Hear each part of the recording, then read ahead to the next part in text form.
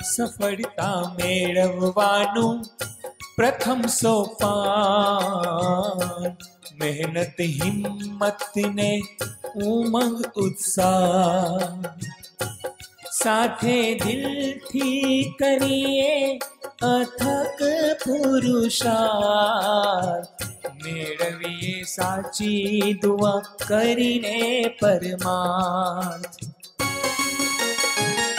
સફળતા મેળવવાનું પ્રથમ સોપાન, મહેનત હિંમત ને ઉમંગ ઉત્સાહ, મહેનત હિંમત ને ઉમંગ ઉત્સાહ, ઉમંગ ઉત્સાહ. નમસ્કાર દર્શક મિત્રો, હું સંગીતા પટેલ સફળતાની ચાવી શૃંખલામાં આપ સૌનું સ્વાગત કરું છું. સફળતા શું છે? કોઈ મંજિલ કે જોયેલા સપનાઓને મેળવી લેવા? ના, સફળતા એક તો સફર છે.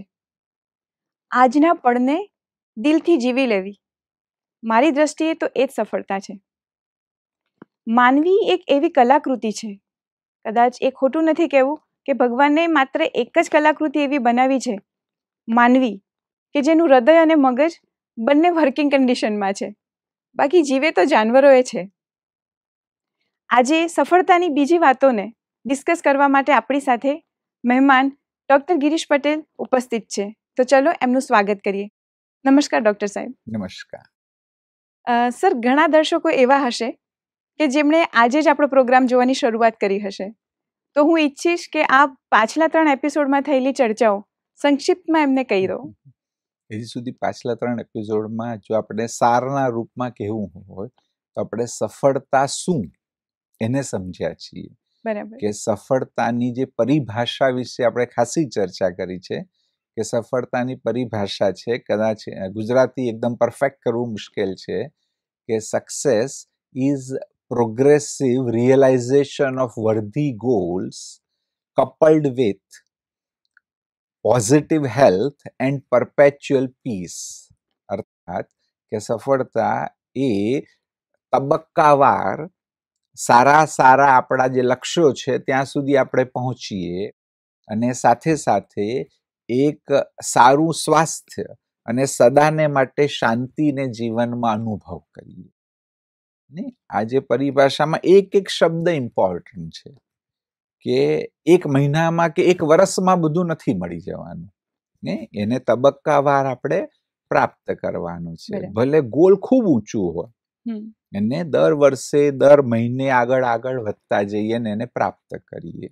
અને એની સાથે જે બીજી 2 વાતો છે કે પોઝિટિવ હેલ્થ જાળવવાની જ છે. કે ભલે સફળતા 5 વર્ષ પછી મળશે તો ચાલશે, નહીં, મારું જે લક્ષ્ય છે હું 5 વર્ષ પછી મેળવીશ તો ચાલશે, પરંતુ મારું સ્વાસ્થ્ય સારું રહેવું જોઈએ, મારું વજન ન વધવું જોઈએ, ને મારું બ્લડ પ્રેશર ન વધવું જોઈએ, અને મને ડાયાબિટીસ ન થવો જોઈએ, આ બધી જે એસિડિટી મને ન થવી જોઈએ. આ ઇમ્પોર્ટન્ટ છે. ઘણા એમ વિચારે છે કે પછી દેખા જાય કે એસિડિટી થવા દે, ને એમ નહીં, એ બહુ મુશ્કેલ છે. એકવાર અંગો બીમાર થઈ જાય પછી તમે કરોડો રૂપિયા આપીને એને સાજા નથી કરી શકતા. અને બીજી વાત કે સદાને માટે શાંતિ રહેવી જોઈએ. કારણ કે સફળ બી શા માટે થવું છે? શાંતિ માટે, સુખ માટે. તો જે પણ તમે કરો છો, તમે જે તમારી દિનચર્યા બનાવો છો, સફળતા માટે જે પુરુષાર્થ કરો છો, એમાં હર સેકન્ડ આ યાદ રહેવું જોઈએ કે મારે મારી મનની શાંતિને ગમાવવાની નથી. એને ખરેખર શક્ય છે. એક તો આપણે સફળતાની ડેફિનેશનની ચર્ચા કરી, અને બીજી જે આપણે ડિટેલમાં ચર્ચા કરી છે પાછલા 3 એપિસોડ્સમાં, એ છે કે ભાઈ લક્ષ્યને સેટ કેમ કરવા. હા, પહેલી તો વસ્તુ આપણે ચર્ચા કરેલી કે લક્ષ્યને ખાલી એમ કે જવાનીમાં સેટ નથી કરવાના. બરાબર છે. ઘણાને એમ લાગે કે જવાનીમાં જ સેટ કરાય. તમે આજે 60 વર્ષના થઈ ગયા છો, 70 વર્ષના થઈ ગયા છો, તો બી સેટ કરો કે હવે પછી મારે જે જીવવાનું છે એમાં હું શું કરીશ. એને માટે તમે જરૂર વિચારો. અને એ જે વિચારવાનું છે, જે તમે ગોલ્સને નક્કી કરશો, એ ગોલ્સમાં એવું વિચારો કે એવા ગોલ્સ રાખો કે જે કરવામાં તમને એક તો તમારી એપ્ટિટ્યુડ હોય, કે આપણા બધામાં એક જન્મજાત કહીએ કે કુદરતે ભગવાને આપણને અમુક ક્ષમતાઓ આપેલી છે. તો એ જે તમારી ક્ષમતાઓ છે, એક ક્ષમતાઓ એવી છે કે તમે ઇઝીલી શીખી જાઓ છો, કે ભાઈ કોઈ બાળક ભાષા ફટફટ શીખે છે, બરાબર. ને કોઈ બાળક ગણિત 1 સેકન્ડમાં કરે છે, ને એવી રીતે કે ભાઈ જે તમારામાં કુદરતે એ દેણ આપેલી છે એને અનુરૂપ લક્ષ્યને નિર્ધારિત કરો. ભલે એમાં થોડા પૈસા ઓછા કમાશો તો બી ચાલશે, કારણ કે ફાયદો મોટો એ છે કે એક ક્ષેત્રમાં તમે ખૂબ આગળ વધી શકશો, કારણ કે ઓછી મહેનતે તમે ત્યાં આગળ વધી શકશો, એ કળાને તમે શીખી લેશો.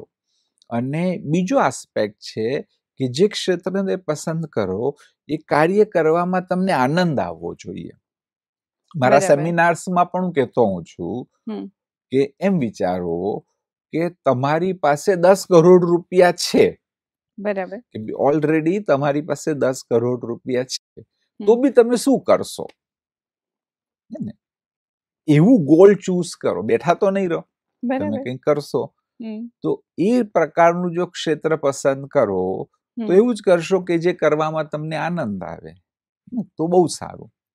ત્રીજું કે જેના વ્રતે, જેને ઇંગ્લિશમાં કહેવાય કે તમે પેશનેટ છો, ગુજરાતીમાં શું કહેવાય, તમારામાં જનૂન છે, એમ કે કરવાનું એક ને એક પ્રકારનું લાગે કે અમારે કરવું જ છે, એમ કે કોઈ તમને કરતા રોકી ના શકે.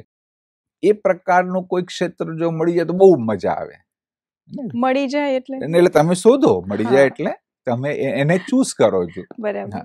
એ જ ક્ષેત્રને તમે ચૂઝ કરો. એટલે આ વસ્તુઓનો વિચાર કરીને પછી તમે ગોલને સેટ કરો. આપણે એ પણ ચર્ચા કરેલી, તમે જ પૂછેલું કે જો આપણો સપોઝ કે ભાઈ એક ફેમિલી મોટો બિઝનેસ છે, મારા માટે ઈઝી છે, કદાચ હું એના માટે મારામાં જનૂન નથી, એ કરવામાં મને આનંદ નથી આવતો, તો પછી બી એ વિચારી શકાય કે બીજી ચોઈસ છે, એમાં કદાચ પૈસામાં થોડો જ ફરક છે, તો એ બી ચૂઝ કરી શકાય.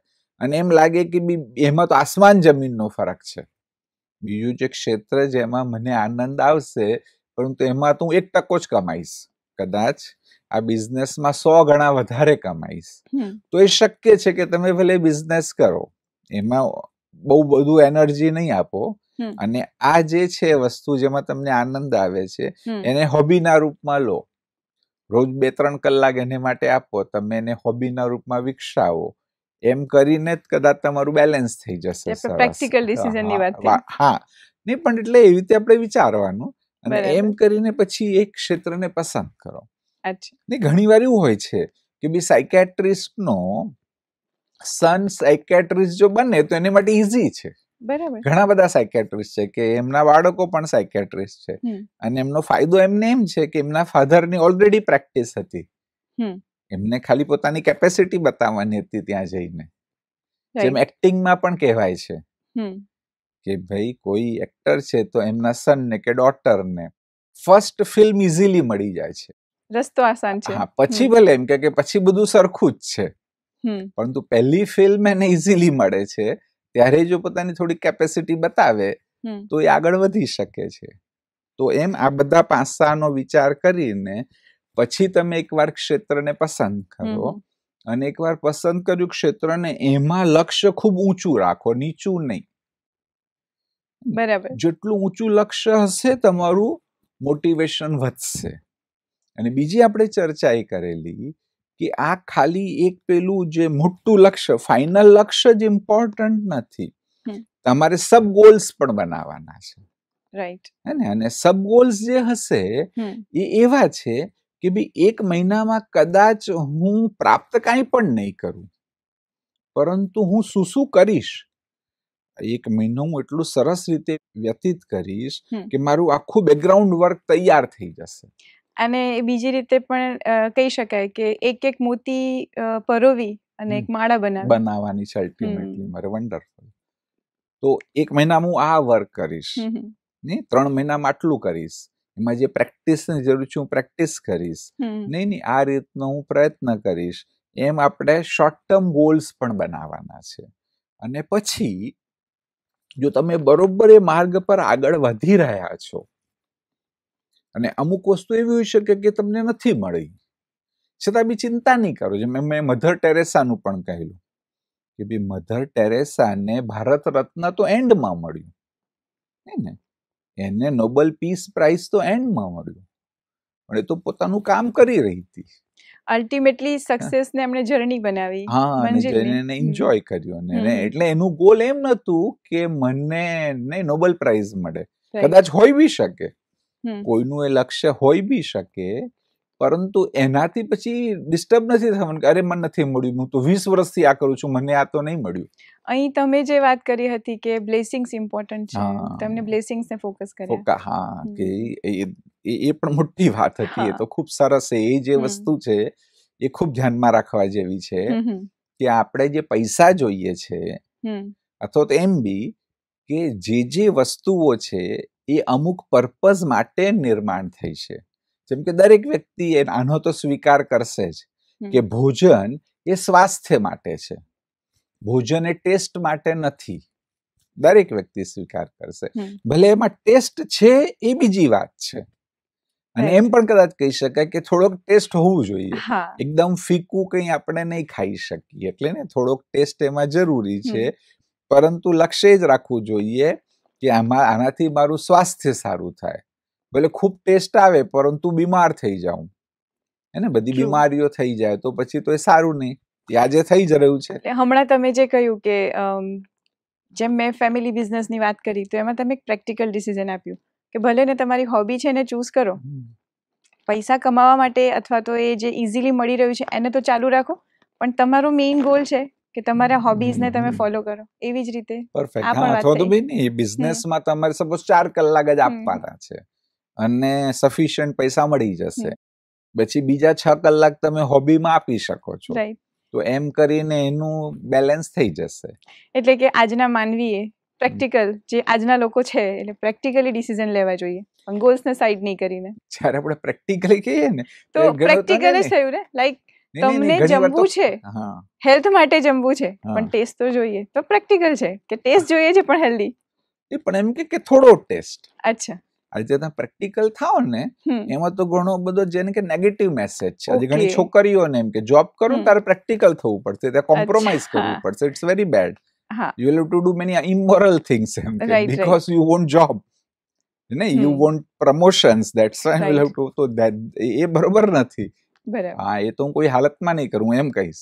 હા, કે ભલે પ્રમોશન નહીં મળે તો ચાલશે, પણ ને મારી વેલ્યુઝ છે, એ વેલ્યુઝ સાથે હું એ બાંધછોડ નહીં કરું એમ. એટલે એને અલ્ટિમેટલી પ્રમોશનનો ગોલ છે ખરો, પણ એની જે જર્ની છે એને તમારે પહેલેથી ફોકસ કરી રાખવી જોઈએ કે હું આટલી વસ્તુ કરીશ, આટલી નહીં કરું. એટલે એથિક્સ, રૂલ્સ બનાવીને આગળ ચાલવું જોઈએ. આજે આપણે પ્રેક્ટિકલ કહીએ છીએ ને, એ તો એવું કે ભાઈ ફાધરનો બિઝનેસ છે જ ઓલરેડી, મારે ત્યાં 4 કલાક જ આપવાના છે, તો સફિશિયન્ટ પૈસા મળી જશે. પછી હવે મને જે આનંદ આવે છે મ્યુઝિકમાં આવે છે, તો બીજા 6 કલાક ભલે હું મ્યુઝિકમાં આપું, બરાબર છે, અને સારો મ્યુઝિશિયન બનવું. એમાં કદાચ મને પૈસા બહુ નહીં મળે, પરંતુ મને આનંદ આવશે. બરાબર. એટલે એ રીતે. સર, આપણી ઘણી બધી વાતો થઈ અત્યારે, પણ મને એક વસ્તુ એ નથી સમજ પડતી કે શું દરેક વ્યક્તિ બાળપણથી જ ગોલને વિઝ્યુલાઇઝ કરી લેતું હશે? અચ્છા, મેં સાંભળ્યું હતું કોઈની પાસેથી, મને એક્ઝેક્ટ યાદ નથી આવતું ક્યાં, તમારા ક્લિનિકમાં પેશન્ટ્સ આવે છે તો પહેલાં તો એમની બીમારી ભૂલીને તમારા જે એવોર્ડ્સ જોઈને આશ્ચર્યચકિત થઈ જાય છે કે આટલા બધા એવોર્ડ્સ, આટલી બધી સિદ્ધિ. તો શું આપે નાનપણથી ગોલ સેટ કરેલા? નહીં, આવા ગોલ્સ નતા સેટ કર્યા ને. એવું કદાચ એટલે કોઈએ કહ્યું બી નતું. હમણાં જે હું બતાવું છું એવું જો કોઈએ કહ્યું હોત એ સમયે તો મેં કંઈક બીજો જ ગોલ સેટ કર્યો હોત. અચ્છા, એટલે જે અત્યારે શૃંખલા ચાલી રહી છે. હા, જો એ મને કોઈએ પાસ્ટમાં કહી હોત, કદાચ જ્યારે હું ભણતો હતો ત્યારે તો એવું જ હતું કે ભાઈ ડોક્ટર બનો, એન્જિનિયર બનો અથવા ચાર્ટર્ડ એકાઉન્ટન્ટ બનો. અને એ જ હતું કે ભાઈ ડોક્ટર એટલે તમે સેવા કરી શકો છો, કે ભાઈ આપણને પૈસા બી મળશે અને આપણે લોકોની સેવા બી કરી શકશું. મને બહુ ક્લિયરલી યાદ છે, હું જ્યારે સંસ્કારધામ વિદ્યાલયમાં ભણતો હતો ત્યારે મિસિસ મોઘે અમારા સાયન્સના ટીચર હતા. કદાચ 9મા ધોરણમાં કે 10મામાં હઈશ. તો એકવાર સ્કૂલ પૂરી થઈને એમ લોકો જઈ રહ્યા હતા તો ત્યારે ત્યાં ગેટની પાસે આ જ વિષય પર ચર્ચા થતી હતી. તેમને કીધું કે એન્જિનિયર થઈને પણ બહુ કમાઈ શકાય. કીધું ના એન્જિનિયર નથી થવું, ભલે વધારે કમાઈ શકાય એમ કદાચ સેવા ના થઈ શકે, કે ભાઈ ડોક્ટર થઈને વધારે સેવા થઈ શકે એટલે ડોક્ટર બનવું છે. પરંતુ જો કોઈએ આ બધું વ્યવસ્થિત બતાવ્યું હોત ત્યારે કે ભાઈ શું શું થઈ શકે, કેમ ગોલ ચૂઝ કરવાનો, અથવા તો આજે બાળકો પાસે જેમ ઇન્ટરનેટ છે એવી રીતે સમજાવ્યું હોત તો કદાચ હું આઈએએસ ઓફિસર બનાત. અચ્છા. અને ઇઝીલી બની શકત. મેડિકલમાં જેટલી મહેનત કરી એટલી મહેનત જો એક ક્ષેત્રમાં કરી હોત કે ભાઈ આપણે આઈએએસ જ બનવું છે, પછી ત્યાં જ ફોકસ કરવાનું. અચ્છા. અને ત્યાં જ ફોકસ કરીને જો એક્ઝામ આપી હોત તો આરામથી પાસ કરી નાખત. તો આઈએએસ બનવું એ તમારું ડ્રીમ હતું? નહીં, ડ્રીમ નતું, ખબર જ નથી. આજે ખબર એવું જ છે? નથી. આજે બી હવે તો આપણે નાઉ આઈ એમ હેપી. આજે એમ ન કહી શકાય કે ભાઈ આઈ એમ નોટ હેપી. આજે આપણે કર્યું છે, આઈ એમ વેરી વેરી હેપી. પણ આ હું ખાલી એમ જ કહું છું કે જો ત્યારે કોઈ કે કહ્યું હોત કે આ ક્ષેત્રો છે, તમે આઈએએસ બનીને પણ સારી સેવા કરી શકો, કદાચ વધારે કરી શકો, એક ડોક્ટર કરતા પણ તમે સમાજમાં જે ટ્રાન્સફોર્મેશન લાવવું છે વધારે લાવી શકો, અને એને માટે આટલા નોલેજની જરૂર છે કે ભાઈ તમારું જનરલ નોલેજ બહુ સારું હોવું જોઈએ, હે ને, પોલિટિકલ સાયન્સનું નોલેજ સારું હોવું, આ વસ્તુઓ. જ્યારે એમ વિચાર્યું કે ડોક્ટર બનવું છે તો ડોક્ટર માટે શું સારું હોવું જોઈએ, સાયન્સમાં બહુ સારા માર્ક આવવા જોઈએ, હે ને, આ બાયોલોજીમાં તમારી માસ્ટરી હોવી જોઈએ, અને પછી એમાં જ પૂરેપૂરું ફોકસ કર્યું તો ત્યાં બી સારામાં સારા માર્ક આવી ગયા. તો કદાચ જો તમને પહેલા સમજાવવામાં આવ્યું હોત તો આજે અમારી સાથે ડોક્ટર પરેશ ન બેઠા હોત, આઈએએસ ઓફિસર બેઠા. ટ્રુ. બટ એટલે હવે આજે જ્યાં છીએ આઈ એમ વેરી હેપી. ઓકે. કે આજે બી બહુ બધું આપણે કર્યું છે, હજી બી કરી શકાશે, હજી બી આગળ આપણે ઘણું બધું આપણે સમાજ માટે કરી શકશું. તો આવું બધા સાથે થતું હશે કે એમને ખબર જ નથી કે એમને ક્યાં પહોંચવાનું છે અને બસ ક્યાંય પણ પહોંચી જાય? એટલે એ ઘણાને હોઈ શકે, પણ તમે કરવું એ જોઈએ કે એક તો પૂરું સેટિસ્ફેક્શન. મેં તમને જે કોઈ એમ આવ્યું નથી કે ક્યારે બી ડિસેટિસ્ફેક્શન નથી કોઈ બી લેવલ પર. આ તો અમુક વર્ષ પહેલા જો વિચારવા માંડ્યો કે ભાઈ આ બધું બીજાને શીખવાડું છું, એ જો બાય ચાન્સ મને કોઈએ શીખવાડ્યું હોત 9માં 10માં 11માં જો કોઈ આ બધી વસ્તુઓ સામે રાખી હોત કે જો આ બધી બ્રાન્ચ હોય છે અને એમાં તમે આમ કરી શકો, આવું કરી શકો, એને આ બધો સ્કોપ છે એમ કે, એવું જો એ સમયે કોઈએ શીખવાડ્યું હોત તો કદાચ હું અલગ નિર્ણય લેત. અને આ નિર્ણય લીધો છે એના માટે 0.1% પણ એવું નથી કે ક્યાંક આપણે ભૂલ કરી એમ, કે ક્યાંક અજંપો હોય કે ભૂલ કરી. આ જે કર્યું એ પરફેક્ટ છે. બરાબર છે. હું દરેક દર્શકોને પણ કહીશ કે ભાઈ હંમેશા તમે કર્યું એ પરફેક્ટ. હવે કરી નાખ્યું પછી વિચારવાનું નહીં કે આ ભૂલ કરી એમ.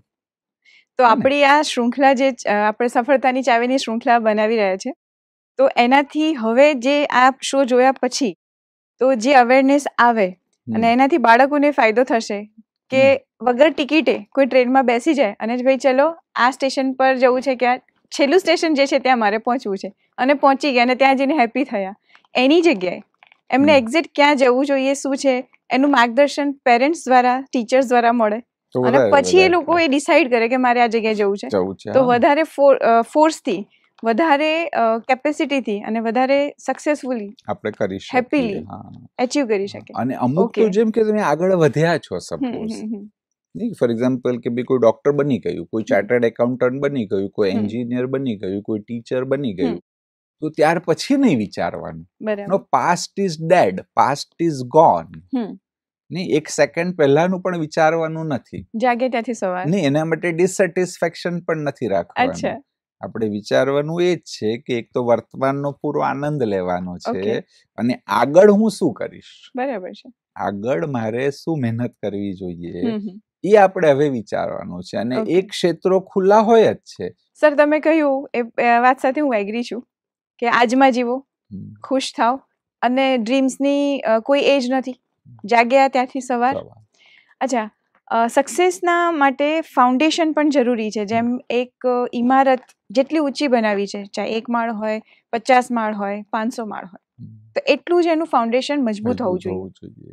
તો તમારા ડ્રીમ્સ જે છે, જેટલા હાઈ છે એટલું સોલિડ ફાઉન્ડેશન તમારે ક્રિએટ કરવું પડે. કે આપણું જે ફાઉન્ડેશન છે એ ફાઉન્ડેશન છે કે ઇમોશનલી ઇન્ટેલિજન્ટ બનો, સ્પિરિચ્યુઅલી ઇન્ટેલિજન્ટ બનો.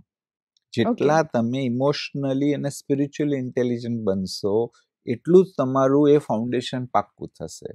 જેને કહીશું કે ભાઈ આઈક્યુ છે કે ભાઈ જનરલ ઇન્ટેલિજન્સ, એ તો જે છે એ છે. બરાબર છે. તમે પહેલા એમાં પણ હાર્ડવર્ક કરો, એ કંઈ ખોટું નથી, પરંતુ આ ફાઉન્ડેશનમાં આ બે વસ્તુને પાક્કી કરવાની જરૂર છે. એ જેટલી પાક્કી હશે એટલી તમારી ઇમારત ઊંચી બની શકશે અને એ ઇમારત તમારી લાંબી ટકશે પણ. જેમ કે ધરતીકંપ અમદાવાદમાં આવ્યો તો બે નવા બિલ્ડિંગો ઢીશુમ થઈ ગયા, કારણ કે ફાઉન્ડેશન બરોબર નતું એનું. બરાબર. તો એવી રીતે જો તમે ઇમોશનલી અને સ્પિરિચ્યુઅલી ઇન્ટેલિજન્ટ નહીં હો, તમે ગમે તેટલા સારા હો, જેમને કે બહુ સારા કાર્ડિયોલોજિસ્ટ હતા, એક્સલન્ટ કાર્ડિયોલોજિસ્ટ, કે એમને હાર્ટ એટેક આવ્યો અને યંગ એજમાં જ મરી ગયા. કાર્ડિયાક સર્જન ઇનફેક્ટ. અચ્છા. ના, ઇટ વોઝ વેરી ફેમસ. તો ઇમોશનલી ઇન્ટેલિજન્ટ અને સ્પિરિચ્યુઅલી ઇન્ટેલિજન્ટ બનવાની પ્રોસિજર અથવા તો એના માટે જરૂરી વાતો કરેક્ટ એ જણાવો ને. જરૂર. આપણે પહેલા પણ આની ચર્ચા તો કરી જ છે કે ભાઈ ઇમોશનલ ઇન્ટેલિજન્સ શું છે. આની અંદર એક જે લોકોની ખોટી માન્યતા છે, એ ખોટી માન્યતા એ છે ઇમોશનલ ઇન્ટેલિજન્સ મતલબ કે ઇમોશનલ બનવું. અચ્છા. એકચ્યુઅલી ઇમોશનલ બનવું એ ઇમોશનલ ઇન્ટેલિજન્ટ નથી. ઇમોશનલ ઇન્ટેલિજન્ટ છે કે ઇમોશન્સને ઇન્ટેલિજન્ટલી મેનેજ કરવા. ઓકે. કારણ કે ઇમોશન્સ આપણા જીવનમાં આવે જ છે, જેમ કે ઘટનાઓ આપણા જીવનમાં આવે જ છે. ઉદાહરણના રૂપમાં કે કંઈક ફેલિયર થાય, ઓકે, ને તો એક ઇમોશન થયું. કોઈની મૃત્યુ થઈ જાય, એક ઇમોશન્સ આવ્યું. કોઈ તમને કંઈક ઉલટું સીધું કહી દે, કોઈ તમારી ટીકા કરે, તો એ ઇમોશન્સ છે. એ બધાને તમે કેટલા સારી રીતે મેનેજ કરો છો. ઓકે. જીવનમાં તમારી સામે ઘણા બધા પ્રલોભનો પણ આવે છે કે ભાઈ સામે ખાવાનું પડ્યું છે અને આપણે ખાઈ લઈએ છીએ, તો એ તમે ઇમોશનલી ઇન્ટેલિજન્ટ નથી. ખબર છે કે ભાઈ ઓલરેડી મારું વજન વધારે છે, આ તો હજી વધવાનું છું, ખાઈશ તો ને, છતાં બી આપણે ખાઈ લઈએ છીએ. ઓકે. ઘણા એમ કહેશે કે ભાઈ મેં તો હમણાં જ ખાધું, મને અડધો કલાકમાં ભૂખ લાગી, ને તો એ અડધો કલાકમાં ભૂખ ના લાગી શકે. મેં બરોબર ખાધું છે, છતાંય આપણે ખાઈએ છીએ ને. તો એ ઇમોશન એક ને ઈચ્છા થઈ કે મને ખાવું છે, અથવા તો ખાવાનું સામે આવ્યું, કંટ્રોલ જે નથી, અથવા તો કંઈક બોલવાનું છે, બોલી નાખ્યું. બરાબર. એને રસ્તામાં પણ આપણે જોઈએ છે કે ભાઈ ટ્રાફિક જામમાં લોકો ગાળો આપતા હોય છે, કોઈએ બહાર નીકળીને શૂટ કરી નાખ્યું કોઈને, ને પછી ભલે જેલમાં ગયા. એંગરનો કંટ્રોલ ન રહ્યો. આ બધું જે છે એ આપણે ઇમોશનલી ઇન્ટેલિજન્ટ નથી. એટલે emotional intelligence control on our self, hour emotions, તમારી હેબિટ્સ, તમારા થોટ્સ, ને એ આખો જે એરિયા છે, અને it is much more than this. Okay. કે know that is in hall is emotional intelligence. આ બહુ સરસ વાત છે. આ તો મેં વિચાર્યું પણ નહોતું. સક્સેસ એટલે મને તો એવું જ કે બસ કોઈ ગોલ સેટ કરો, એની પાછળ હાર્ડવર્ક કરો અને એને અચીવ કરી લો. પણ inner beauty, inner strength wonderful, important છે, રાઈટ? અને સપોઝ તમે બી કીધું કે તમે ગોલ સેટ કરો, એની પાછળ હાર્ડવર્ક કરો, પણ એમાં તકલીફો તો આવવાની ને. હા. સપોઝ ફેલિયર થઈ અને તમે નિરાશ થઈને પડ્યા રહ્યા, તો તે ગોલ સેટ નહીં થાય ને. તો જે તમે પડ્યા પછી બી પાછું હિંમત કરીને ઉઠો, ફરી મહેનત કરો, તો એ બી ઇમોશનલ ઇન્ટેલિજન્સ. અચ્છા, હવે જે તમે સ્પિરિચ્યુઅલ ઇન્ટેલિજન્સની વાત કરો છો, તો એ અને ઇમોશનલ બંને આઈ થિંક કે એકબીજા સાથે કનેક્ટેડ છે. કનેક્ટેડ ખરા, પણ એ ડિફરન્ટ બી છે. અચ્છા. કે બી ઇમોશનલ ઇન્ટેલિજન્સ એટલે કે તમે ઇમોશન્સને મેનેજ કેવી રીતે કરો છો. તો ઇમોશન્સને મેનેજ કરવા માટે સ્પિરિચ્યુઅલ ઇન્ટેલિજન્સ જરૂરી છે. એ જરૂરી છે. આમ તો કહીશું કે ઇવન જે જનરલ ઇન્ટેલિજન્સ છે એને મેનેજ કરવા માટે પણ ઇમોશનલ ઇન્ટેલિજન્સ જરૂરી છે. અચ્છા. આ પણ બરોબર છે કે ઇમોશનલ ઇન્ટેલિજન્સને મેનેજ કરવા માટે સ્પિરિચ્યુઅલ ઇન્ટેલિજન્સ જરૂરી છે. પણ છતાં પણ સ્પિરિચ્યુઅલ ઇન્ટેલિજન્સ એટલે બનવાનું કે કોઈ વ્યક્તિ એકદમ ફર્સ્ટ ક્લાસ કોઈક રીતે ઇમોશનલ ઇન્ટેલિજન્સ બની ગયો. ઓકે. કે પોતાના બધા ઇમોશન્સ પર એને કંટ્રોલ પ્રાપ્ત કર્યો અને ક્યારે બી નિરાશ નથી થતો, ગુસ્સો નથી કરતો, ખરેખર ફોલો કરે છે, ગમે તેટલા એને અડચણો આવે, ગમે તેટલા પ્રોબ્લેમ્સ આવે છતાં પણ એ સ્ટેબલ રહે છે, હે ને? તો ઇમોશનલી ખરેખર ઇન્ટેલિજન્ટ છે. સર, આપે જે ડીપ મિનિંગવાળી અને આટલી સરસ વાતો કહી, આટલી સરસ ચર્ચા કરી, એના માટે દર્શકો તરફથી અને સમગ્ર સફળતાની ચાવી પરિવાર તરફથી આપનો ખૂબ ખૂબ આભાર. ધન્યવાદ. Thank you. દર્શક મિત્રો, આજના એપિસોડમાં સફળતાના ફાઉન્ડેશન વિશે આપણે ચર્ચા કરી અને એની અંદર એ વસ્તુ જાણવા મળી કે સફળતા માટે માત્ર ગોલ સેટ કરી અને જર્ની કરવી કે જનૂન એ જ જરૂરી નથી. સફળતા કંઈક બીજું છે. ઇનર સ્ટ્રેન્થ, ઇમોશનલી ઇન્ટેલિજન્ટ બનવું અને એની સાથે આધ્યાત્મિક બનવું. કારણ કે આધ્યાત્મિક હશો તો તમે ઇમોશન્સ પર કંટ્રોલ કરી શકશો અને જો ઇમોશન્સ પર કંટ્રોલ કરશો તો સફળતા ઓટોમેટિક મળવાની છે. કારણ કે માણસને જમીન સાથે જોડાયેલા રહેવું જરૂરી છે. તો આપના મનમાં કોઈ પણ મૂંઝવણ હોય, કોઈ પ્રશ્નો હોય તો આપ અમને વોટ્સએપ કરી શકો છો, ઈમેલ કરી શકો છો અને ફોન પણ કરી શકો છો. આવતા એપિસોડમાં હાજર રહેવાનું ના ભૂલતા. ત્યાં સુધી આપની રજા લઉં છું. એક નવા ટોપિક સાથે, ફાઉન્ડેશનના ઘણા બધા મુદ્દાઓ સાથે ફરી એક વખત આપણે મળીશું આવતા એપિસોડમાં. ત્યાં સુધી રજા લઉં છું. ધન્યવાદ. હિંમત ને ઉમંગ ઉત્સાહ, મહેનત હિંમત ને ઉમંગ ઉત્સાહ, મહેનત હિંમત ને